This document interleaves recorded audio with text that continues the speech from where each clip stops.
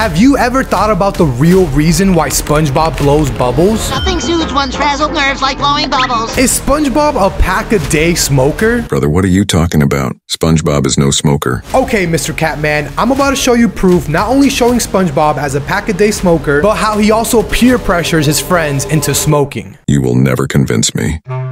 I want to start this theory with the Bubble Stand episode. Bubble Stand is the second episode of the series and the first to include bubble blowing. The episode starts with SpongeBob stepping out of his house and soaking up the morning vibes in Bikini Bottom. The guy just loves peace, but then out of nowhere, he decides to build a bubble stand right in front of his house. He starts hammering away, making all this noise, and who do you think gets annoyed? Can we lower the volume, please? Squidward's trying to play his clarinet and SpongeBob's racket is totally messing up with his groove. He sticks his head out the window all grumpy and tells SpongeBob to cut it out. SpongeBob, being the good neighbor, tones it down a bit and then he finishes up his stand really fast when Squidward isn't looking. Now that SpongeBob's got his stand up where you can blow bubbles for 25 cents, Patrick comes along and in typical Patrick style, he's got no cash. So he borrows a quarter from SpongeBob to blow a bubble. But here's the kicker, Patrick can't blow a bubble to save his life. SpongeBob sees this as a business opportunity and offers to teach him for another quarter, which of course he also has to borrow from SpongeBob. Hey Sponge, can I borrow another quarter? Thanks. SpongeBob shows Patrick this wild bubble blowing technique. It's all over the top with spinning around, double takes, pelvic thrusts, you name it. And dude, SpongeBob blows this giant elephant shaped bubble. It's massive and it ends up floating over to Squidward's house and popping there. Squidward is pissed. He comes out all huffy asking how can they possibly be so loud just blowing bubbles. SpongeBob tries to explain it's all about the technique, but Squidward isn't buying it. He thinks it's all dumb. SpongeBob and Patrick then get sad and leave, but Squidward, you know he's got this curiosity. He picks up the bubble wand and starts trying to blow a bubble. Now here's the funny part, SpongeBob pops up out of nowhere and tells Squidward he's gotta pay 25 cents to blow a bubble. That'll be 25 cents, sir. Whoa, what? Squid ends up paying anyways and he tries to blow a bubble, but nothing happens. SpongeBob and Patrick keep telling him about the technique, but Squidward is just getting more and more frustrated. Finally, Squidward does this mock version of SpongeBob's technique, screaming into the wand. And dude, he blows this giant bubble. It's so big, it lifts his entire house off the ground, and Patrick and SpongeBob are just cheering him on, thinking Squidward is a bubble blowing genius. But then, as the giant bubble he blew lifts his house higher and higher into the air, SpongeBob and Patrick are freaking out, trying to get his attention. When Squidward finally looks outside, he realizes he's all the way up in the sky. Then, the bubble pops and his house finally comes crashing down. Now, I really don't even know where to start here, so to make it easier, let's rewind a little bit because there's a lot to break down here. Looking at blowing bubbles through the lens of smoking cigarettes, things really start to make sense. First off, this episode came out in 1999. The average pack of cigarettes was $3.94, with each pack bringing 20 individual cigarettes. This means if you bought a pack, sold the cigarettes individually for 25 cents, just like SpongeBob, you'd make about a 6-cent profit per cigarette you sell. SpongeBob saw a business opportunity and a huge gap in the market with no one knowing how to blow bubbles. Not only did SpongeBob become the biggest influence for Patrick to start blowing bubbles, but he is outright profiting from something that can literally kill you. When Squid's left alone and he finds the bubbles, his curiosity gets the best of him. And here's the thing, the thrill of breaking rules can be appealing, especially to teenagers. Now, I'm not saying Squid's a teenager, but a lot of smokers start smoking when they're young, and this scene almost embodies a curious kid who sees his parents smoking all the time, finding the pack of smoke, and again, letting his curiosity get the best of him. I don't know. Sounds like a reach to me. What? SpongeBob is he's literally selling cigarettes. I think my boy SpongeBob is just trying to vibe with his homies.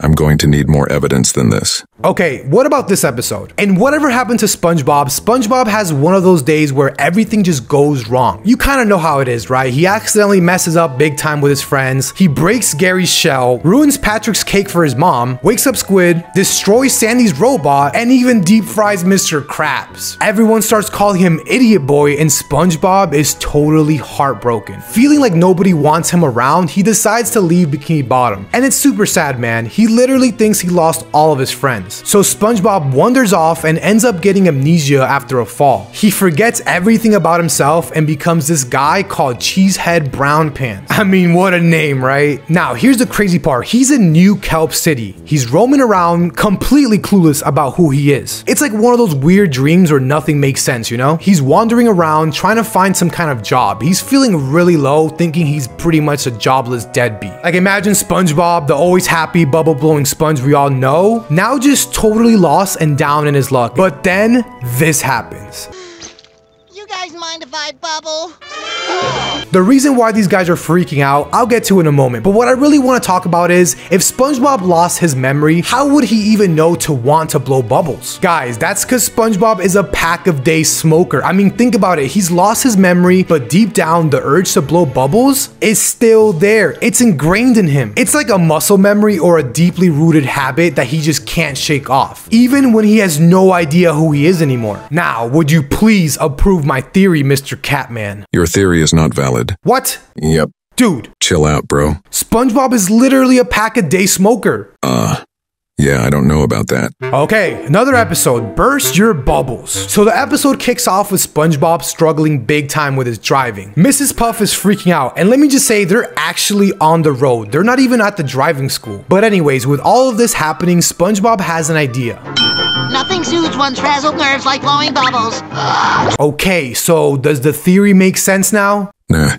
Bro, what are you talking about? SpongeBob literally says nothing soothes one's frazzled nerves like blowing bubbles. Maybe bro just likes blowing bubbles. Okay, what about this? After SpongeBob crashes, Mrs. Puff loses it, tells SpongeBob he's never getting his license, and kicks him out the boat. After this, SpongeBob gets really sad. He sees everyone with a car, even Patrick.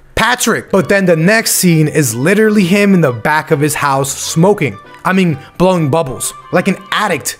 Okay. I'm kind of starting to see what you're saying, young mustard, but I'm going to need more evidence before I make my final decision. Okay, what about Little Yellow Book? It's an episode that starts off pretty chill at the Krusty Krab. Squid is just kicking back, relaxing, you know. But then, as usual, chaos erupts when a bunch of customers roll in and SpongeBob is nowhere to be found. Squid starts freaking out because nobody's cooking, right? And he finally finds SpongeBob hiding in a barrel, writing in this little book. It turns out SpongeBob is actually taking notes in his work diary. So Squidward, as curious as he is, he starts reading SpongeBob's diary out loud to everyone at the Krusty Krab. Totally not cool, right? It gets crazy when SpongeBob finds out. Dude is totally heartbroken, runs out and starts crying, and everyone gets super mad at Squidward for being such a jerk. It's like the whole town is against him. Even Mr. Krabs is like, dude, you need to apologize. But Squidward, he's just not feeling any remorse. But here's where it gets interesting. So Squidward's life starts going downhill big time. He loses his house, ends up sleeping in a bench, and then the cops put him in socks, like in medieval times. Even Patrick comes by and just lets him have it, throwing tomatoes at him and everything. Now, what is SpongeBob doing in the midst of all this? SpongeBob is just totally embarrassed and humiliated, right? So he's like, I have to take my break, and dashes out. I think this scene is the nail in the coffin for this theory. I might as well title this theory a fact.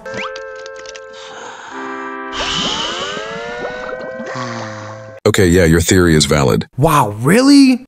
Thank you, Mr. Catman. Anytime. Anyways, that's a wrap on our deep dive into the bubble theory. SpongeBob, as a closet smoker with his bubble blowing standing in for lighting up a cigarette, is a theory that adds a whole new layer to the underwater antics of Bikini Bottom. Last thing I want to bring up though before wrapping up this theory, I just want to point out how all the cars or boats, whatever, in the show, their mufflers have bubbles coming out. And in the real world, what do we have? Smoke. Bro, I already told you your theory is valid. Can you just please end it? Mr. Catman, you need to shut up. I'm about to do an outro right now. Yeah, that's what I'm saying. Hurry the f up. So as we say goodbye, keep this quirky theory in mind next time you watch SpongeBob, and let me know if there's any other scenes I missed. And with all that being said, I will see you guys in the next one.